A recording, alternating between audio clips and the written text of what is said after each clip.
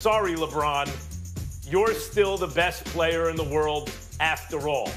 Kawhi blew it. Oh, Max is the protagonist in the tragedy. How are we feeling this morning, Max? How are you doing today? I feel great. My Lakers are still in it, Molly. Oh, your Lakers. Claim them now, New Yorker. I'm a Lakers fan. Stephen A., how are we feeling? Stephen A. is a Knicks fan. Who's feeling good today? Well, I just want to thank Max Kellerman personally for subjecting me to high quality information, because what I did was take the liberty to reach out to a couple of economists. You know, he brought up economists during his basketball argument yesterday. So I took the liberty of calling a couple, you know, just to educate myself on the world of economics. And so, I mean, that's just two additional new sources that I have that's going to educate me about that particular portion of the world. So I want to thank Max Kellerman for bringing that up during a basketball argument. Thank you very, very much. It's very. Are you all into the John Maynard Keynes now and the ongoing debate? Well, I'm not all. I'm not all into them when I'm making a basketball argument, but certainly when it comes to economics, I'm going to listen and pay rapt attention to what they have to say. All right. Well, you should consider kind of broadening, expanding your horizons and include, cross-referencing information from different fields. I do every day just by being with you, Max. Oh, my gosh. It is hard to decipher through the information I get everywhere, including from you two, on all subjects. But let's get to it, y'all. Is trouble brewing, excuse me if I could speak, with the Clippers, who are no longer in the bubble after the Nuggets sent them packing? So during Game 2, Montrezl Harrell, Paul George get into a heated exchange during a timeout. According to Yahoo Sports' Chris Haynes, early in the second quarter, a struggling George had committed 2 careless turnovers in less than a minute. The second mishap, a half-court pass to Montrezl Harrell that got picked off by Jamal Murray. Seconds later, Clippers called timeout. Harrell approached his teammate about this, and his lack of accountability set off the NBA Sixth Man of the Year. Max, tell me this. Are you confident that this Clippers roster, as presently constructed, can ever win a chip? No, I'm not. Not after what I saw in Game 7, and actually throughout the bubble, especially from this Clippers team. But they never really got it going fully throughout the regular season either. And look, Kawhi Leonard, he choked in Game 7. And so much of his reputation or his standing, as far as I'm concerned, is based on his postseason play that I can't have him the #1 player in the world after doing that, right? But Kawhi Leonard's been an extremely reliable, to say the least, playoff performer throughout his career. Before he was a superstar, while he was a star and an emerging superstar, and then since he's been a superstar, this last series notwithstanding, which for the most part he was excellent in, actually, but choked in the moment of truth. There's no two ways about it. So I'm not worried about Kawhi, really. But he obviously needs support. And his Robin in this Batman and Robin scenario, Paul George, has not been able to turn the corner in the playoffs. He is consistently, Stephen A. mentioned, hitting the backboard on that three-point shot. Stephen A., I had the same reaction. You was like, what? And it's been like that throughout his career, when you've needed Paul George most. So, since Paul George is that guy, they need a third guy. Because it's not like you have 2 MVP caliber players when you need the most, the way Denver did with Jokic and Jamal Murray, the way the Lakers do with LeBron and AD. You need another guy, Drew Holiday or something like that. It's not like every team doesn't want Drew Holiday, but you need a guy who can create off the dribble, get his own shot, set up teammates, and defend. You need a real star. Whether or not it's a superstar, it's a star, and maybe a guy who's a superstar under pressure if you have Paul George. Here's the problem, guys. You probably need to move Paul George to get him.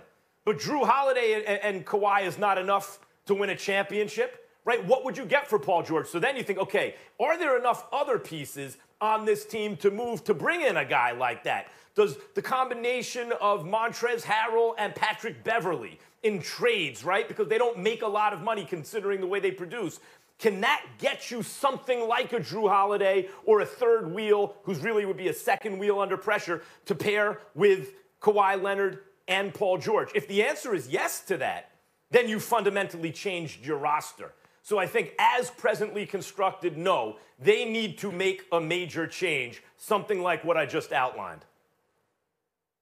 I disagree with you, Max. I think I take a totally different view than you on this from the standpoint that I think because of the way that they performed in the last 3 games of this series, which ultimately sent them home, I think you keep them together.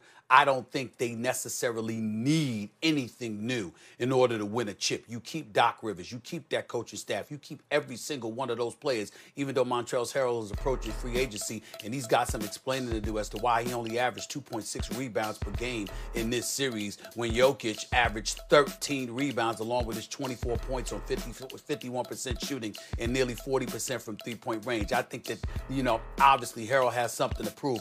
The biggest reason that I think that you keep them together is a couple of things. I think that Kawhi, being the superstar that he is, still a top 5 player in the game. I think he has a lot to make up for, considering the fact that this was his first, venture into being that face of a franchise, that number 1 option with the expectations draped on his shoulders to come into the Clippers organization. Well, there's but so many games I'm going to play. There's but so many practices that I'm going to attend. I'm going to be in shape, make no mistake about it, but I'm going to show up with the practice when I want to show up. I'm going to miss practices when I feel I need to miss practices, etc., etc. As a leader of a franchise, you set a very, very bad tone.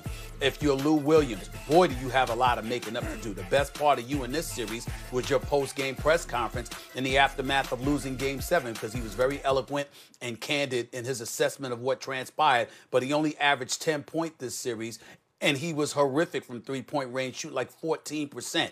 That's not Lou Williams. This is a 2-time sixth man of the year. This brother is a star scoring the basketball. He is a professional scorer. There was no excuse for him to be as anemic as he was, other than the fact that clearly you didn't really want to be there. That's why they got a new nickname for you, Lemon Pepper Lou. You will understand why that transpired. You've got some making up to do. And then, of course, there's Paul George.